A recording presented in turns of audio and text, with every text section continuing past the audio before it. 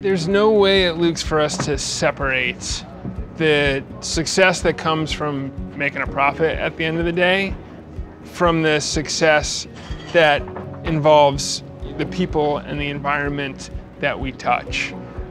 If we're not doing right by the people that work for Luke's, the people that supply Luke's, the fishermen, everybody in the supply chain, and we're not ultimately working to make the environment better, then we're not a successful business. It really doesn't matter how much money anyone makes if they're not giving back in a socially and environmentally responsible way.